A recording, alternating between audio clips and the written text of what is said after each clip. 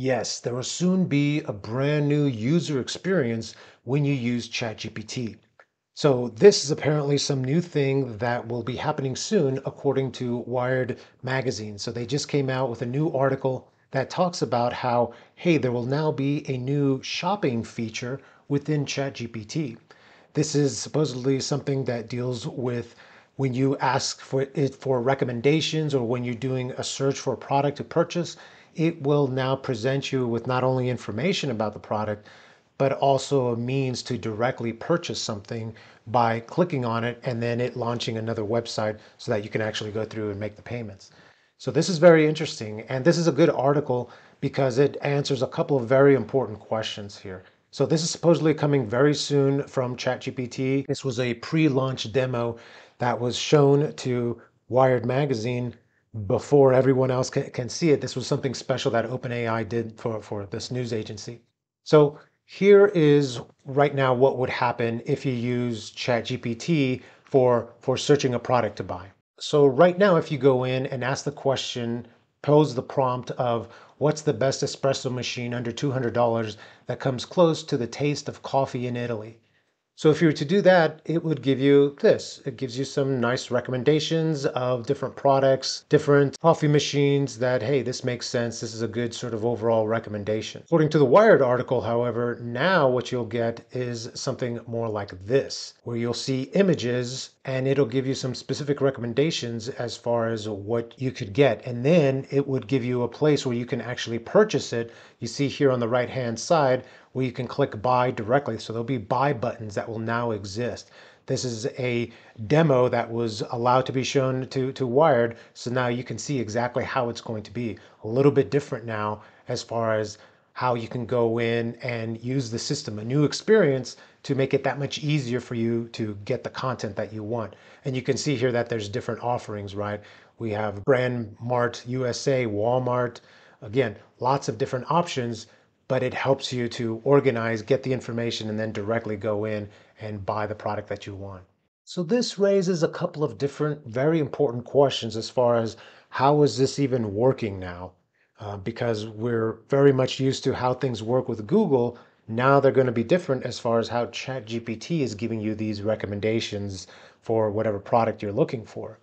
Now with Google, it does a bunch of different things, right? It has their own special algorithm. It's looking for products that have been reviewed, products that have been used, products that are recommended by other people, all according to their algorithm. And then on top of that, there's also lots of sponsored ads. There's ways that, hey, this product can rise to the top because of affiliation and payments to make it be the number one. So lots of things going on there.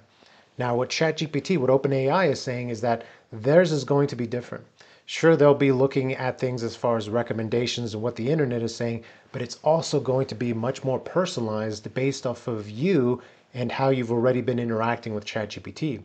So if you've already made some statements in the past conversations, things that are within the memory of ChatGPT, saying things like, oh, I like this brand or I don't like that brand, well, then it's going to take that into consideration and then use that as part of the overall prompt, part of the overall instructions to find what it thinks will best match the result that you're looking for. So you have to be very careful with the prompt in order to get exactly what you're looking for, knowing now that, hey, those other things are going to influence the response that ChatGPT gives you because it's trying to personalize it as much as possible for you. So that's pretty cool. That's pretty interesting as far as the difference now, as far as more personalization for you because the AI is getting to know you that much more. And again, longer memory if you're a paid subscriber to ChatGPT or you're just a free user. And they said that this feature is going to be turned on for everyone, regardless of whether you're even signed in or not. I don't know if there's going to be an option to opt out of that. Maybe, maybe not, because I don't know how this is going to tie in with their revenue aspects. So that's another question, right? Is if there is some sort of revenue sharing, how will that work? A case in point that got brought up in this article itself is that when Wired goes through and they review something, let's say they're reviewing office chairs, and then they give their recommendations, well, the links that they put in there, those are affiliate links. So they'll get a percentage if someone buys something through their affiliation link that goes to the actual product. how is that going to work if ChatGPT uses that information, uses that review to then give that recommendation to you through the ChatGPT window? The article here doesn't give a clear explanation because OpenAI didn't give a clear explanation. They said, well, we're experimenting with different ways to handle affiliate marketing. So again, that's up in the air. And they said that they're going to be experimenting with different things. Their key thing that they want to focus on is the user experience to give you the best results of what you're really looking for. And then they'll figure out that other stuff later on. So I guess that's good, and that they're focusing more on the user experience in order to give us that best experience with the AI so that we can get the best information from it.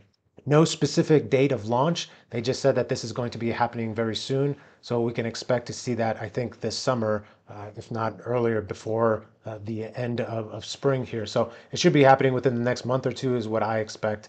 Again, no clear instructions from the actual article. So this is interesting. I would love your comments. What do you think? Are you worried that this is just going to become more like Google?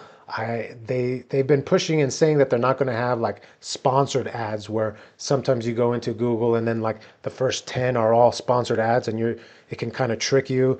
So ChatGPT, Sam Altman has come out and said that they're not going to do things like that. They're going to be focusing on the user experience in order to have a better overall process than saying using Google. Because the thing is that more and more people, especially the younger people, are switching over to using ChatGPT as their search engine.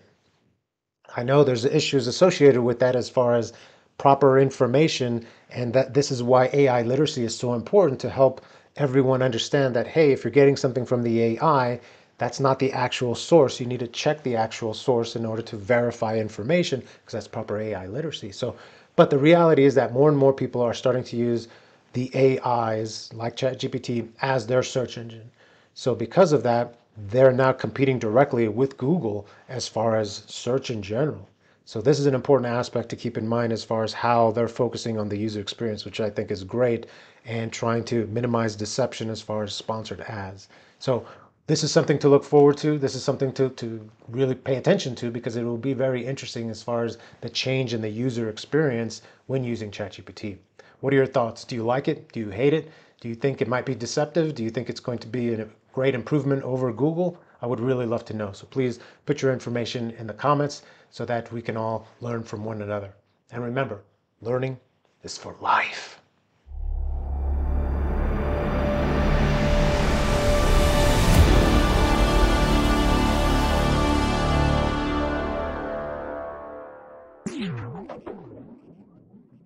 Thank you, everyone. And I would like to share that now I have a new online course available for you to develop your AI literacy and to gain a certificate in AI literacy.